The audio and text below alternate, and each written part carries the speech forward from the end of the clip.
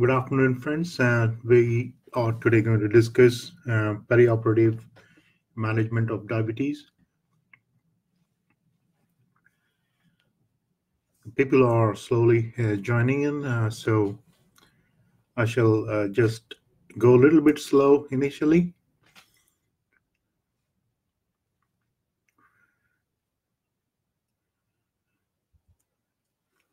So this lecture is actually based on the guidelines which were produced by Association of Anesthetists in 2015, peri-operative management of surgical patient with diabetes.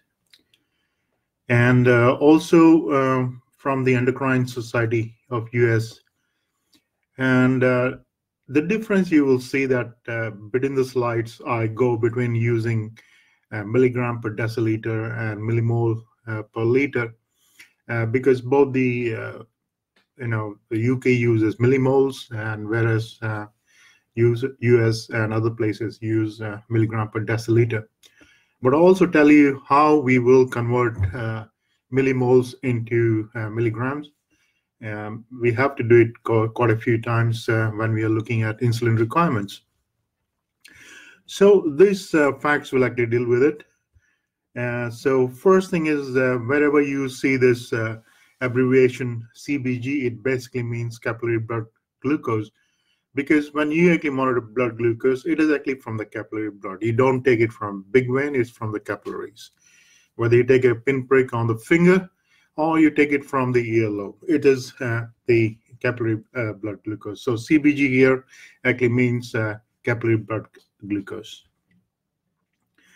Now converting millimoles per liter to milligram per deciliter, all you need to do is whatever is a millimoles, you multiply by 18.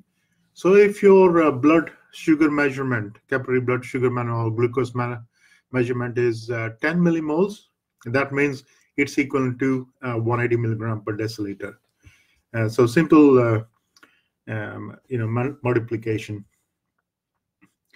And 1 unit of insulin drops the blood glucose by approximately 3 millimoles, which comes to around 50 milligrams per deciliter. It's 53 milligrams if we convert, but it's actually, it's 54.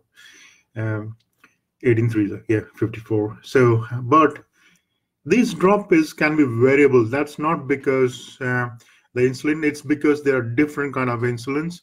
And also patients have various sensitivities. So the drop can be anywhere between 30 to 100 milligrams, but on average, it's around 50 milligrams per deciliter drop with 1 unit of insulin.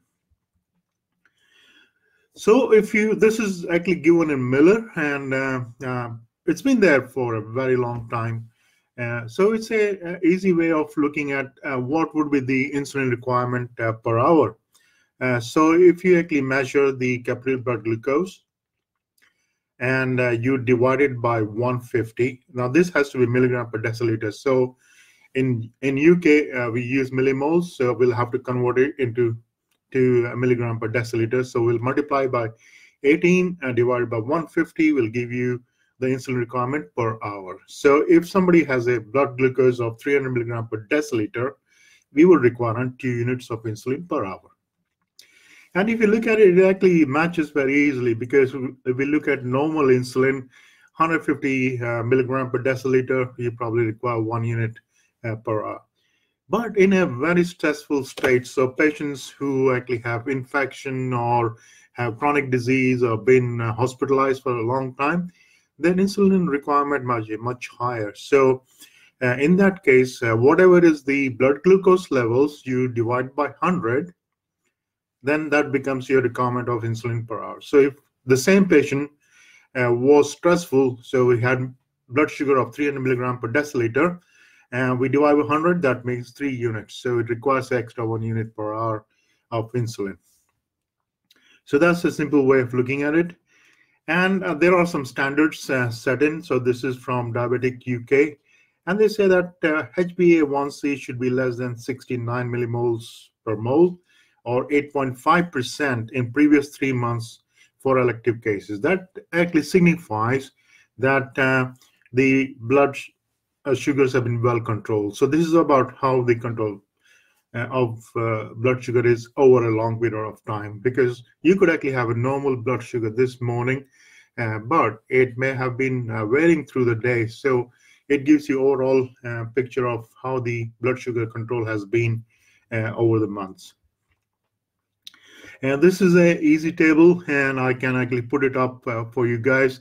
I will take a snapshot and create a slide or a picture of this, and you can use it. So this actually gives you HbA1c in percent, millimole per mole, as well as what it relates to average blood glucose. So for example, if somebody actually has a HbA1c of 7, that's what we were talking about, probably 7 or 8, and then say it is 8%, that is equivalent to 64 millimole per mole, and that equates to an average blood glucose of 10 millimole per liter, and that's around 180 milligram per deciliter. So you need to be actually much lower than that. So you need to be between 6 and 7, 6 or 7, 6.9% or 7% of that, where the blood sugar would actually be average blood sugar be around 8 millimoles per liter. So the whole idea of blood sugar control is to actually ensure normal glycemia. Whether it is a patient coming to theater or a diabetic patient who is visiting a clinic, our aim is to maintain the capillary blood glucose between 6 to 10 millimoles per liter. And the Endocrine Society actually says that it need to be 140 to 180 milligram per deciliter, because 6 actually correlates to 100, but and 10 does, because 10 millimoles into 18 is 180 milligram per deciliter. But they actually say that the blood sugar, good blood sugar control is at around 140 to 180 milligram per deciliter. That is what is considered as normal glycemia. So that's will be our targets. So Endocrine Society in 2012 actually had a nice review, and they actually gave some nice statements which are very useful for diabetic control for peri-operative period. So they also said that among the non-diabetics, patients who are older, male, with higher body mass index, probably like me, and higher ASA physical status are more likely to have hyperglycemia. Right? So this is non-diabetic patients. So if you were to monitor the blood sugar in a patient like me, then you are very likely to actually see hyperglycemia intraoperatively. They have also said that capillary blood glucose testing should be done in all patients on admission to the hospital, regardless whether they are diabetic or not. And further monitoring of these patients, that is non-diabetic patient admitted, who have blood sugar more than 140 milligram per deciliter, should be done for 24 to 48 hours. And if it actually starts going up higher up, then you might actually have to start them on treatment. Then about HbA1c testing for inpatients, non-diabetics who have the capillary blood sugar of more than 140 milligrams.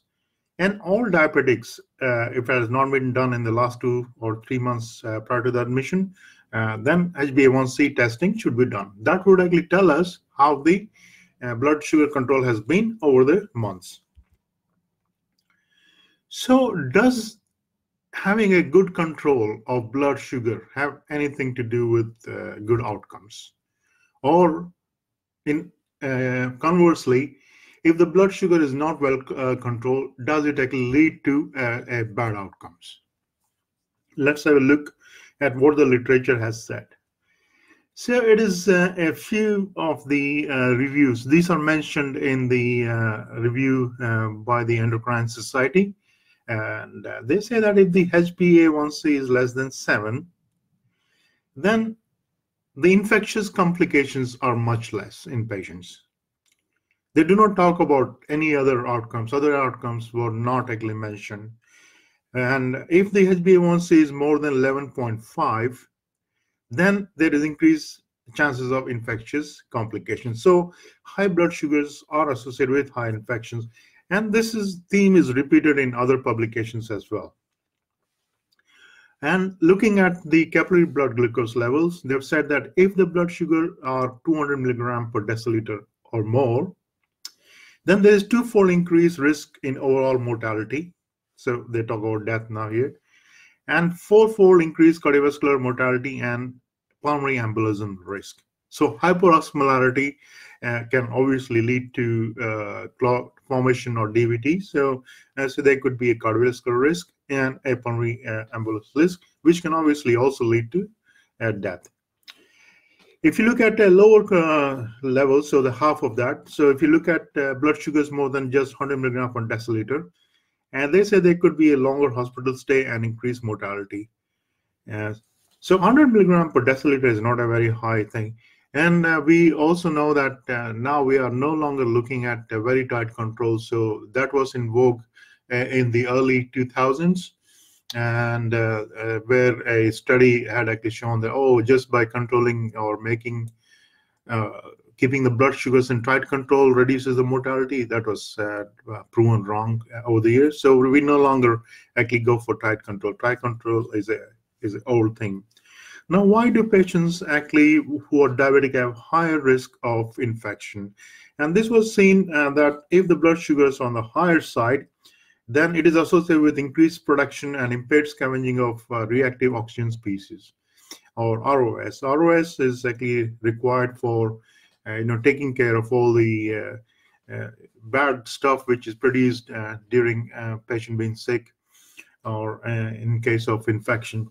And also the polymorph nuclear neutrophils, the dysfunction is increased, and because of their dysfunction, they're not able to eat away the bacteria, the phages, what we call phages, and this lead to decreased intracellular killing of the bacteria, and obviously this leads to poor wound healing and increased infection risk. So having high blood sugars is not good for post-operative patients. And it's a vicious cycle, right? So if you have chronic infection and you are in urgent or semi-urgent surgery, that itself leads to poor control of blood sugar. And if the blood sugar are poorly controlled and get infection, so it's a vicious risk. And that's why it's very, very important that we should actually have a good control of blood sugar. Not a very tight control, but blood sugars of 140 to 180 milligram per deciliters.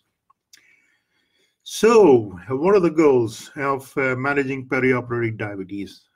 So we're very simple. If possible, the case should be done first thing in the morning. And we will say why we need to do that. We also need to actually have a plan of managing if the blood sugars are going very high or the patient is dropping the blood sugar. So basically plan for managing hypoglycemia and hyperglycemia, both should be in place.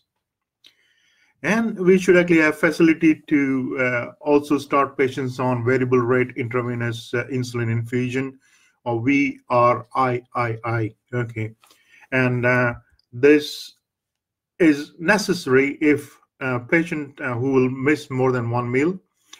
So patient has been fasted for a long time. So this is diabetic patient fasted for a long time. A diabetic, type 1 diabetic who has no background insulin infusion or insulin requirements or is not on a pump. A patient who is poorly controlled diabetic, like we said, patients who have HbA1c more than 69 millimoles per mole. And all the diabetics who are going to require emergency surgery. Like I said before, a patient who is under stress, emergency surgery has a great stress on the body, and they require greater amount of insulin. So coming to the diabetic patient, now you can actually get patients who are on insulin, and they could be just on oral hypoglycemic, type 2 diabetic, or they can even be on combination of both. So when it comes to the oral hypoglycemic agents, and the nurses on the ward or your surgical colleague ask, they say, oh, this patient is on this oral hypoglycemic, what are we going to do? Do we stop? Do we wait? Do we say, okay, let go? Right, so there are various different groups of oral hypoglycemic agents. We have sulfonylureas, we have biguanides, we have glucosidase inhibitors, we have glutazones, we have incretin analogs, and that is incretin analogs are the what do you call GIP inhibitors. So now all this different kind of the oral hypoglycemic, what do we do about them? And not every oral hypoglycemic need to be stopped. And which one need to be stopped and which can it continue? I'll discuss that now. Okay. So if you look at agents which basically act by lowering glucose concentration, so basically they are actually increasing sensitivity to insulin. So they are side of improving insulin output. These are sulfonylureas, meglitinides, obviously insulin itself, and to some extent thiazolidinodines, even I can't even pronounce that properly. Okay, so these ones, so because they sensitize the cells to insulin, their doses need to be modified, or you might actually have to stop them. But there are other agents. This is only just showing the other ones talking about like incretins, which are GLP-1 and GIP kind of analogs. So they actually reduce the blood sugar by stimulating insulin secretion or by inhibiting glucagon release. So these need to be stopped. Whereas there are other oral hypoglycemic agents which basically prevent the rise in the glucose levels. So, for example, you have metformin, or you have a GLP-1, which is like glucagon like peptide 1 analog, and you have dipeptidyl peptidase 4 inhibitors, which actually I showed it in the other slide. This slide, if you look at it, that shows how they actually work.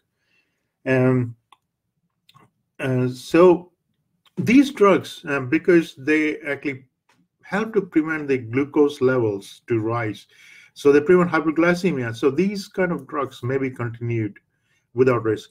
And again, I will actually go into details of how we need to actually alter them.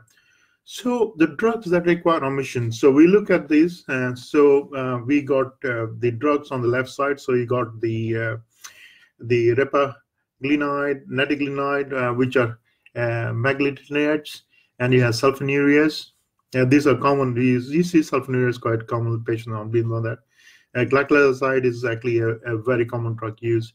So on the day before admission, if they're eating and they're fine, they actually continue with drug. Now, if the surgery is in the morning, then you actually omit it, right? Now, surgery in the afternoon, you can actually give a morning dose if the patient is eating, but try to omit them if they are actually still fasting.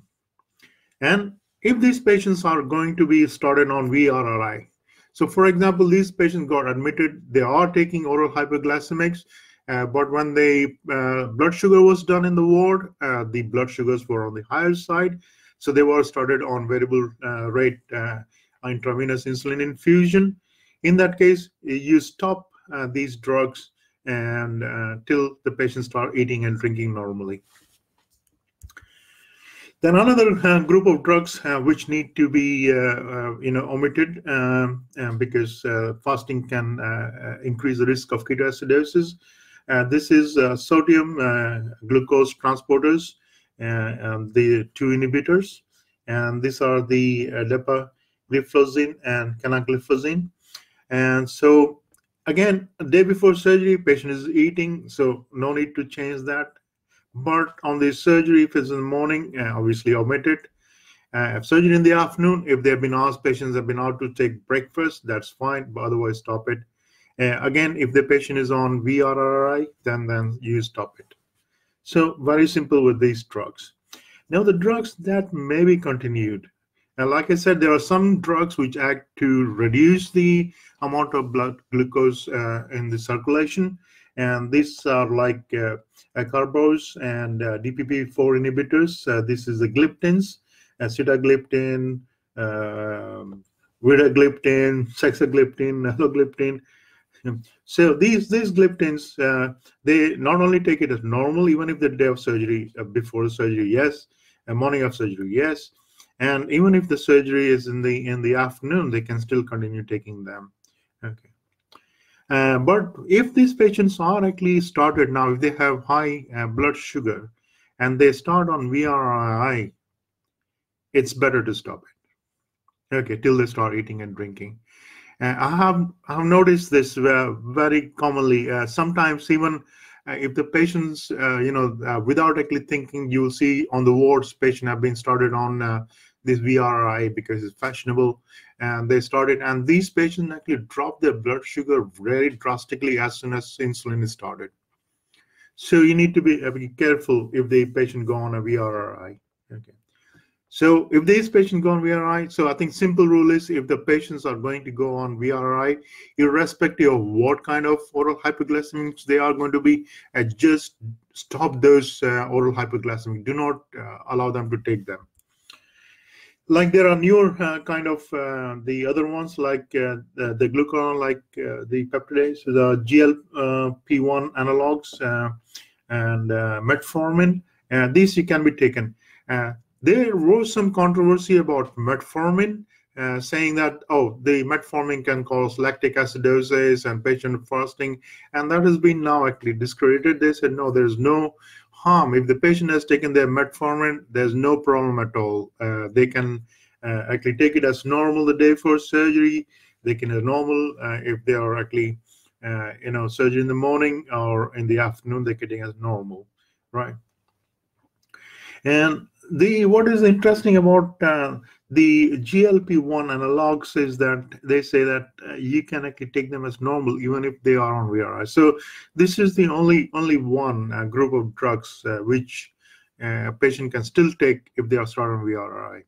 So the only thing we have to be careful metformin is that because it is excreted by the kidneys, if the patient is actually have a low EGFR, and that is less than 60, and then I think it's better to stop there. Or a patient has any amount of renal dysfunction, or you are going to use a lot of contrast. For example, patient is having a interventional procedure like endovascular repair, it's better to stop them. So in brief, I think if you look at it, if the patient is going to be started on VRI, just stop the drugs, and don't worry because the patient can actually drop their blood sugar drastically if they are on insulin. The glitazones, again, they can be taken as normal, but if you are starting a VRI, stop them as well. So coming to insulin, obviously, patients can be on insulin if they are type 1 diabetic and they're not producing any insulin at all. That's why they are. But also the patients who are type 2 have type 2 diabetes, they can also be on insulin, start on insulin if their blood glucose control has been very, very poor. And there are actually, obviously, various kind of insulins, and you have a rapid acting insulin, you have intermediate ones, you have long-acting ones, and patient can be on mixture of both. So they can be on long-acting one, especially at night, and they can be on rapid acting ones or intermediate acting ones, which they take before their meals. So if they're taking the meals, they need to reduce the dose by 20% the day before surgery. And on the morning of surgery, we check the blood glucose, right? And again, depending on what the blood sugars are, we would actually start them on the variable rate insulin. And how it is started, I will actually go through that as well. So there's again other kinds of insulin. So it's said that because the patient would be fasting for a longer period of time, you need to make sure that the patient would require a lesser amount of dose. So like, for example, the biphasic one or ultra long acting one, the morning of surgery, we need to actually half the usual dose and check the blood sugar. But simple rule is, if the patient is not taking anything, not eating, there's no point in actually giving patients insulins. So there is a lot about how the dose calculations are done for insulin. A little bit can be confusing, but we'll follow the simple rule that if the patient is fasting, you do not, patient is not taking orally, they do not get insulin. It's a simple rule, nothing very complex. So coming to variable rate insulin infusions, so we have already discussed this previously, but this is again stressing who are the patients who would need to be started on variable rate insulin infusions. So patient who will miss more than one meal, these are diabetics who will miss more than one meal. Type 1 diabetics, obviously, because they are on insulin, so we need to start them on that. And also patients who are very poorly controlled. So these patients might be on oral hypoglycemic on insulin. They invariably will go on a variable rate insulin. And patients who require emergency surgery, that is diabetic patients who require emergency surgery, they're under great stress and they would require that. So starting a variable rate insulin is not a simple thing. You need monitoring. So you need to be able to monitor the blood sugar, you need to have a reliable blood sugar measurements, which can be done by bedside, which are calibrated regularly, and they give you right reading. You can always calibrate them by putting the sample into the blood gas machine or sending a sample to the lab, but they usually actually come with caloric, their own indicators they have for testing every day. And they need to be, administration and monitoring need to be done by qualified people who have been trained. So intraoperative care and monitoring. So we know the aim. So obviously, aim is to maintain a good glycemic control, blood sugar of around 6 to 10 millimoles or 140 to 180 milligram per deciliter. At the same time, we also know insulin leads to the potassium being pushed into the cell, so hypokalemia can occur with dextrose insulin, so we need to do that. Also, because we're using dextrose along with insulin, we also know that sodium can drop because all you left is with water, which dilutes the electrolytes. So normal electrolyte concentration measurement is also important. At the same time, it's also important that cardiovascular stability is maintained and renal perfusion is maintained and during this period. Also important is that we have seen that patients who are diabetic, we know that stress, whether it's surgical stress or stress from pain, so use of multimodal analgesia, I mean, I stress it all the time, is very, very important. Patients getting appropriate, whether you're using epidural, central neural axis blocks, or using peripheral nerve blocks, that's very, very important. It's also important that the patient anti-sickness medicines are administered during the procedure, so at the beginning and at the end. That is because this patient, if they're going to vomit, they are going to become dehydrated, and this will likely cause an imbalance in their electrolytes. So that's not very good. And the main aim is to actually be able to get the patient to a normal diet. So if the patient has been sick in the post-op, you can't get them back to the diet. And if you can't get back them to the normal diet, you cannot get them back on the normal oral hypoglycemic or normal insulin. So the aim is basically to make sure that they are able to eat and drink soon after the operation and able to go back on their normal diabetic regimen.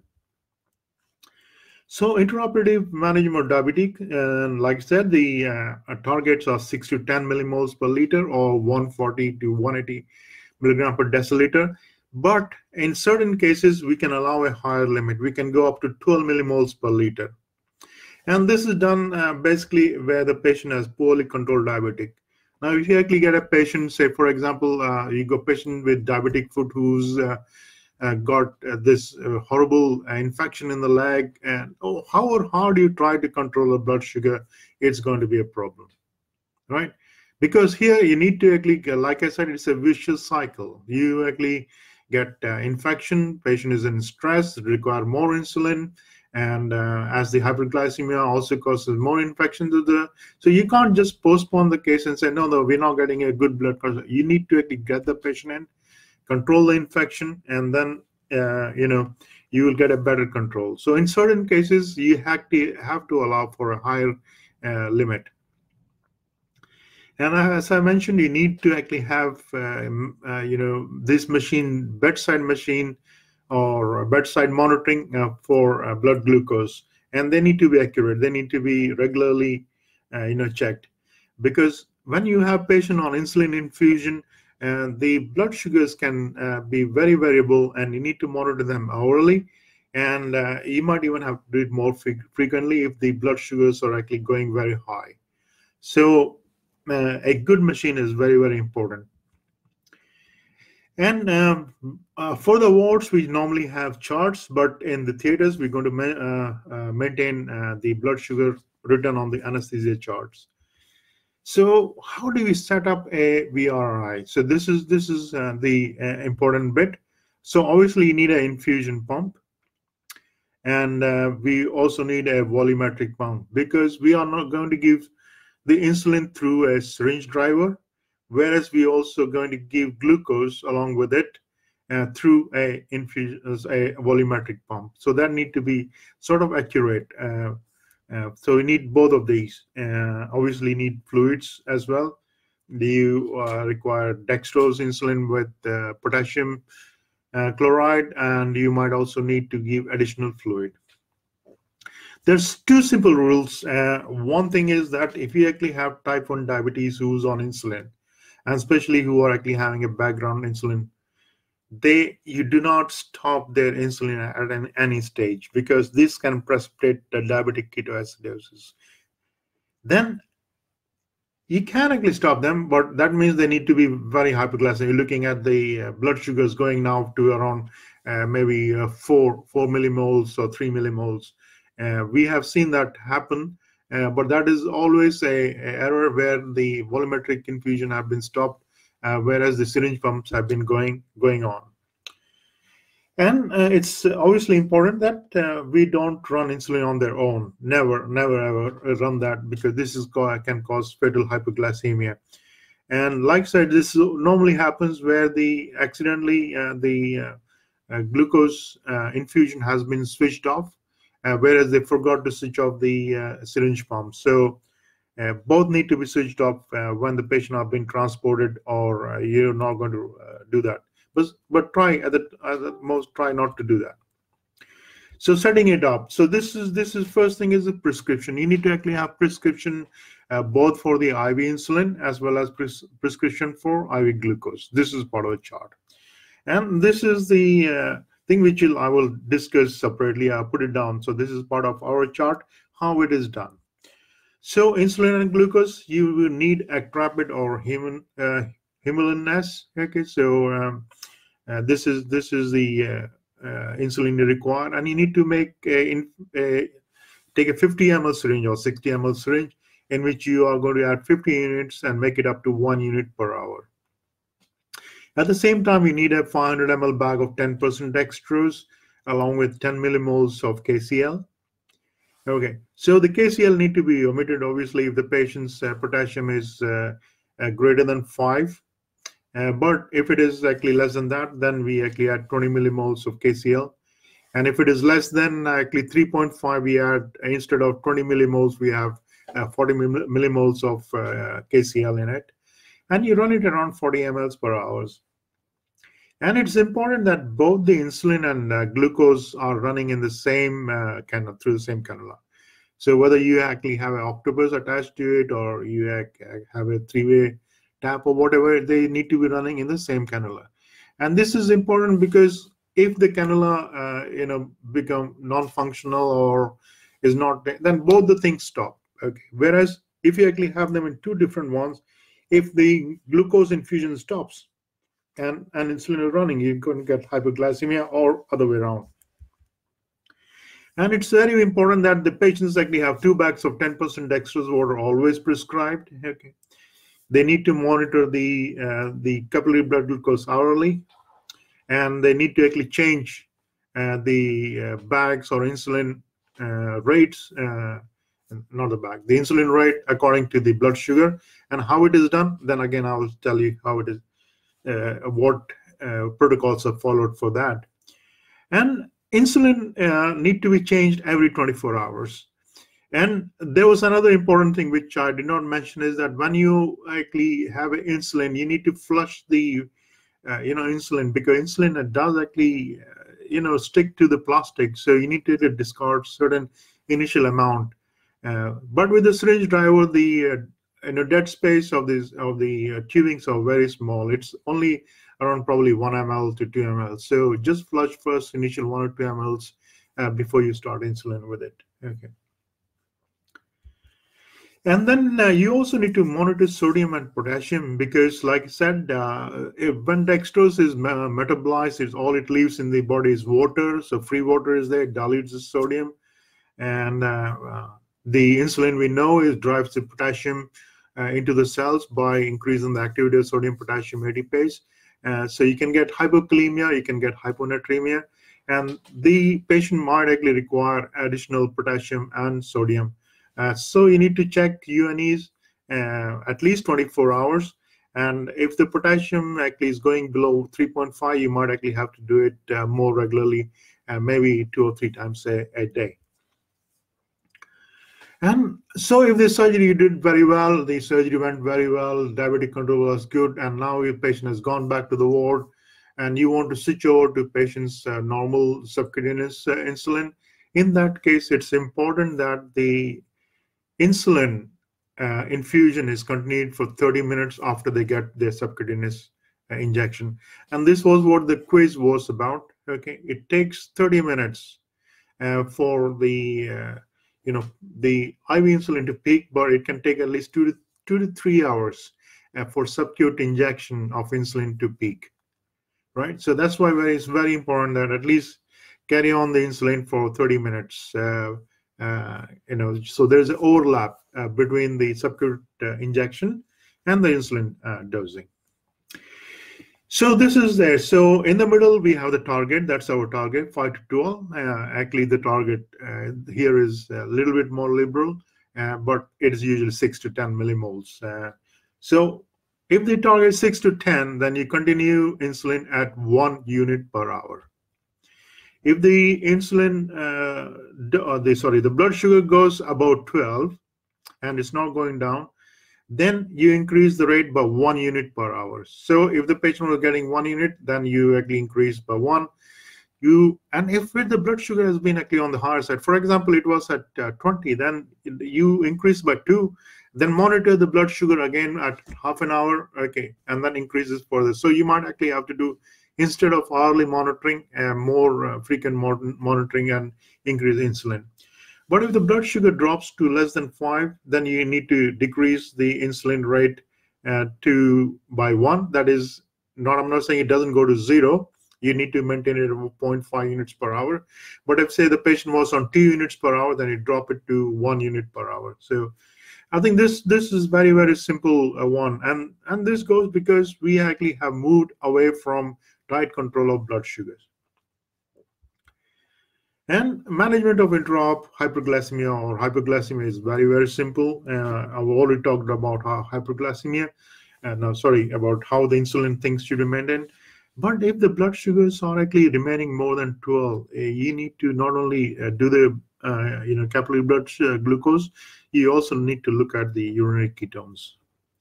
And if the capillary ketones are more than 3 millimoles, the capillary blood ketones are more than 3 millimoles per liter, or the urinary ketones are 2+, then you need to start thinking, is the patient going into diabetic ketoacidosis?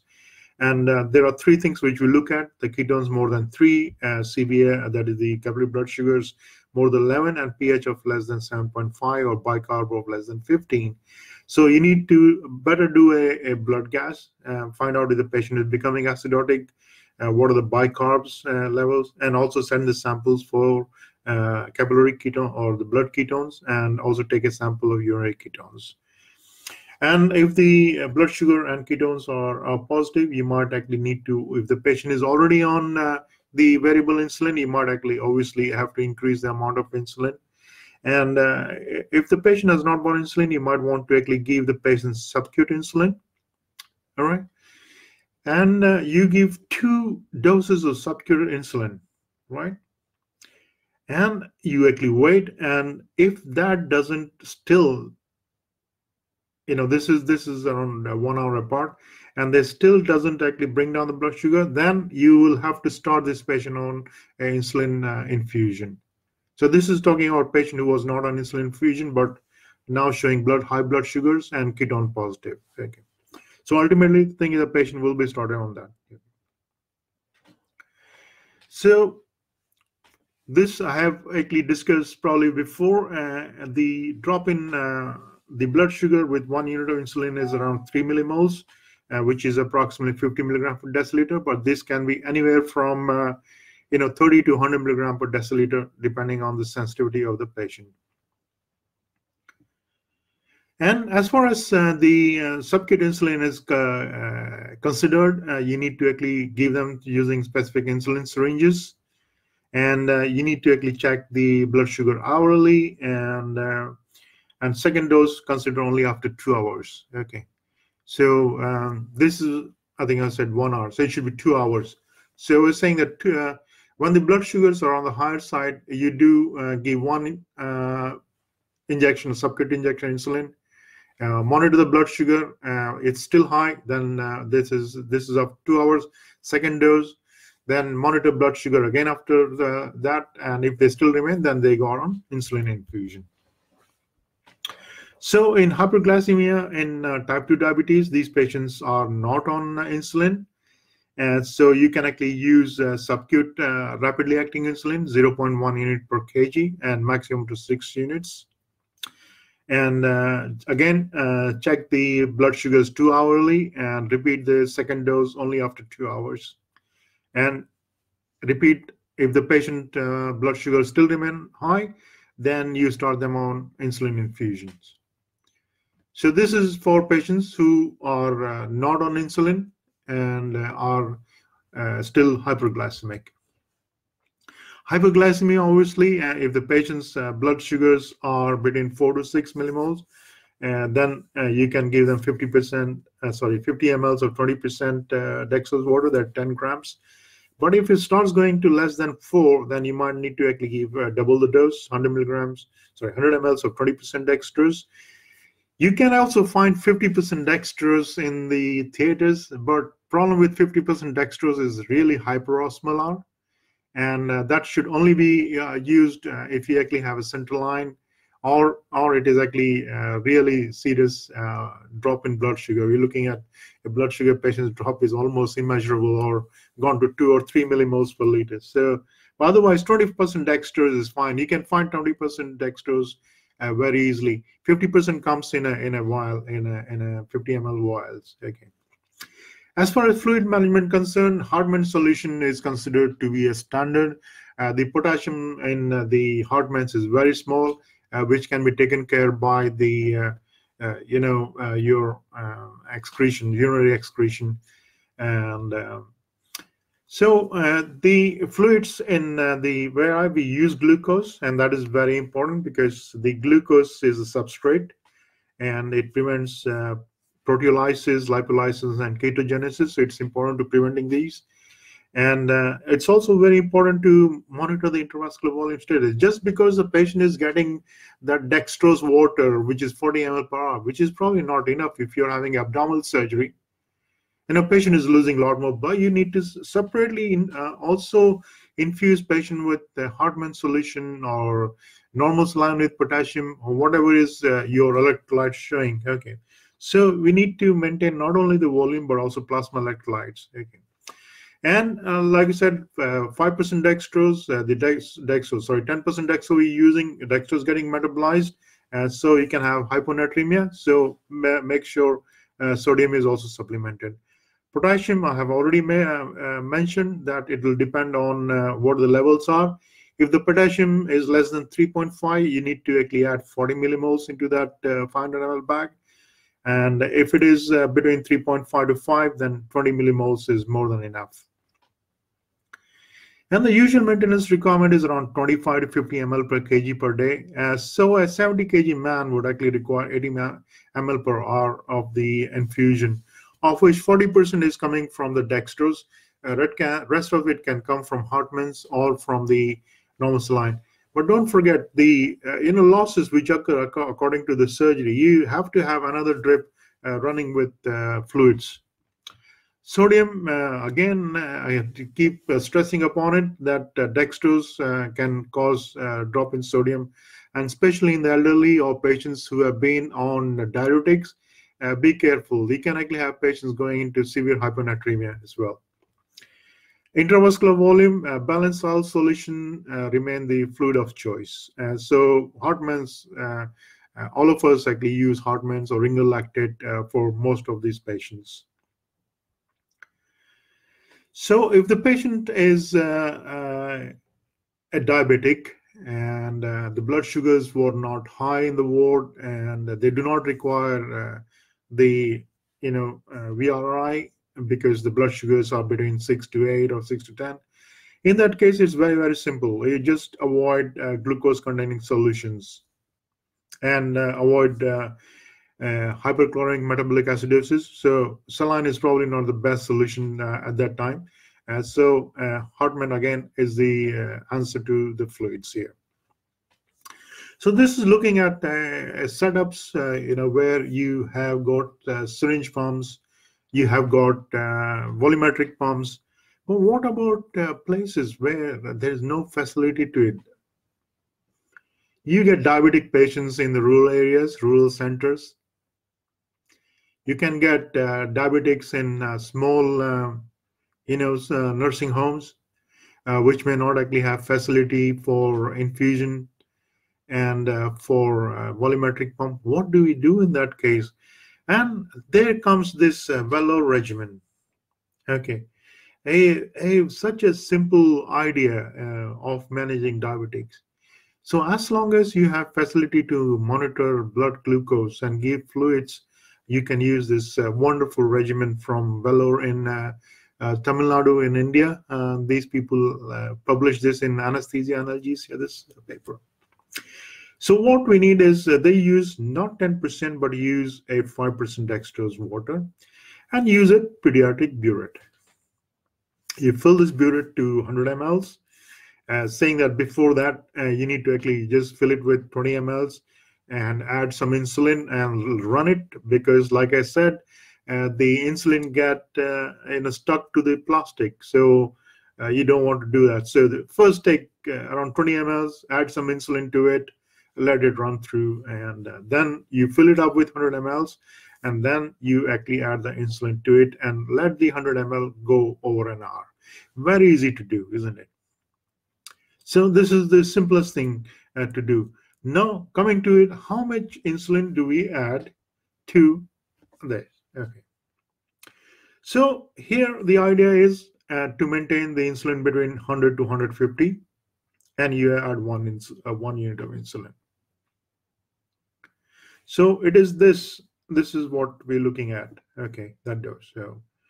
So we add 1 unit of insulin to that, and we run it for an hour. After an hour, this is labor intensive, but I think in the poor countries, we may not have resources, but what we do have is we actually have manpower.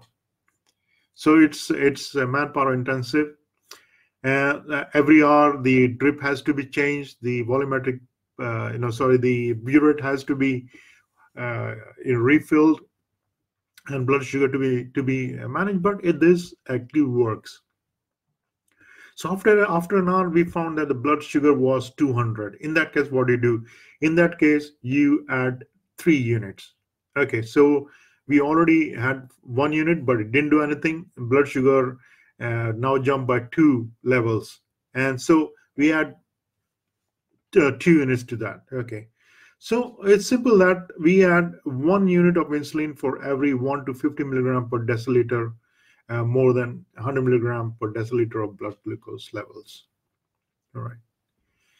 And what also would say that when your blood sugars are going above 300, you also need to add 100 mL per of normal saline.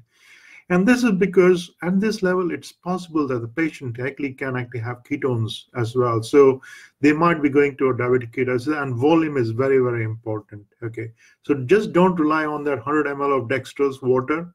Okay, you also actually add 100 ml per hour of normal saline as well. So very simple method of managing diabetes in a rural setup or in a low resource center. So what happens now where the patient, the surgery is done, everything is there, returning to normal medications? It's important that the communication with the ward and staff is very clear and there clear documentation. Like I said, if the patient has been on infusion, and you need to actually tell them once the patient takes his subcut insulin, eats his food, that is only to be started once the patient has been taking normal amount of food. Then you give the subcut dose and continue the insulin for first half an hour, and then you can stop it.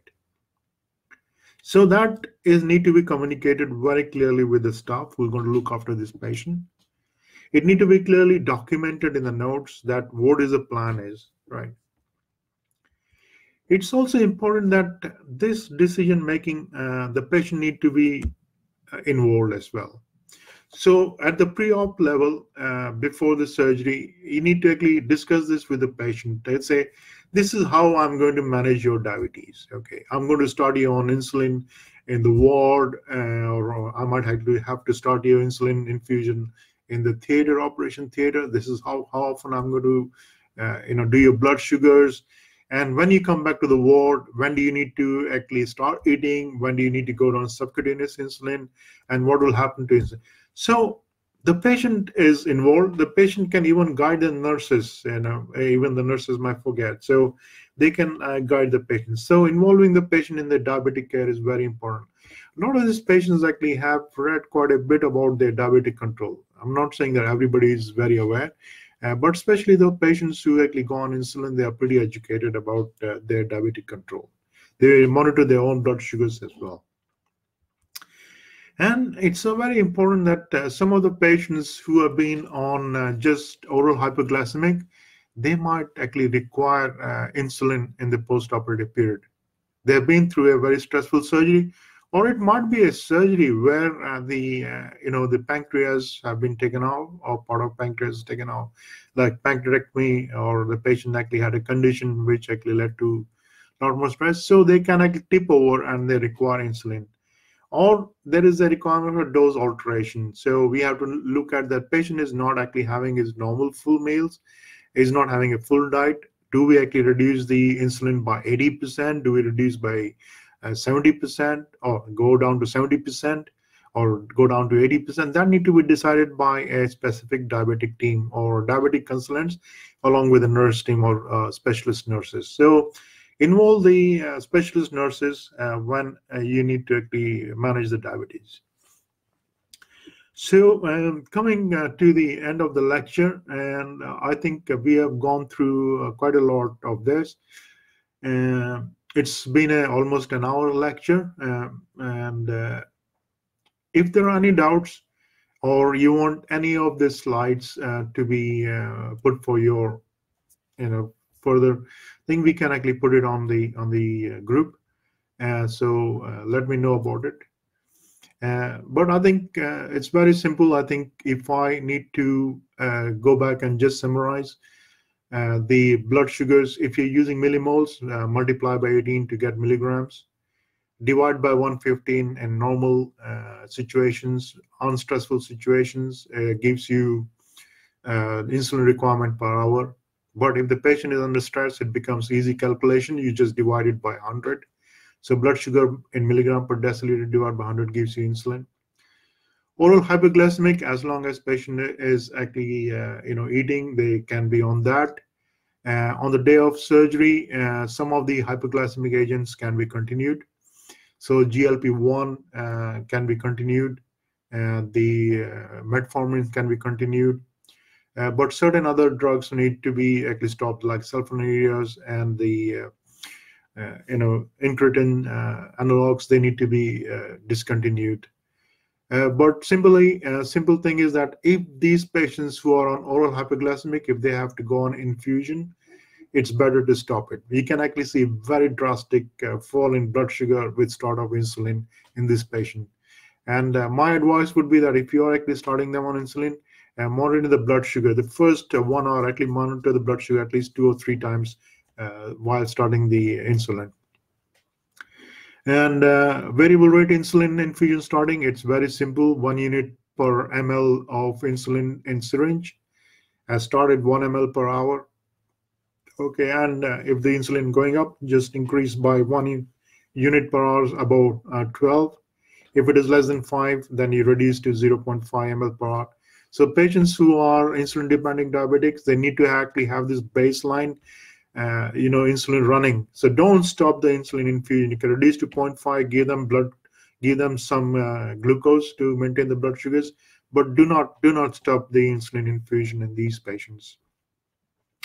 And when the patient go back to the ward, if they are going to get their subcutaneous insulin, you need to continue the insulin infusion for around 30 minutes. And you have clear instructions how the hyperglycemia need to be managed. That's there in the part of the diabetic management. But for hyperglycemia, it's very, very important that there is clear instruction. You need to prescribe dextrose, right? With clear instruction that if the blood sugar is less than 5, they need to have 100 mLs of this 20% dextrose. If it is around 6 or around just above 5, between 6 and 5, then they need to just have 50 mLs. They need to be hypoglycemia is bad. Okay, fine. We know that hyperglycemia can cause infection rate, but having long-term or long duration of hyperglycemia is actually really bad. So need to have that. And then the Vellore regimen for low resource center is actually a boon, and it's a wonderful thing. You just need a bag of 5% dextrose and a pediatric burette. Rinse the burette with the insulin 20 ml, so 5% dextrose, a little bit of insulin, so that the insulin is absorbed onto the plastic, and then fill up with 100 mLs, and then you use 1 unit of insulin per 100 mLs. And according to the scale which I actually have shown, which I will put it up on the group, you increase the insulin dose every hour. So it is labor intensive, but a very, very simple regimen. Thank you for watching this, and we see you soon with another of the live lectures in a week or 2 time.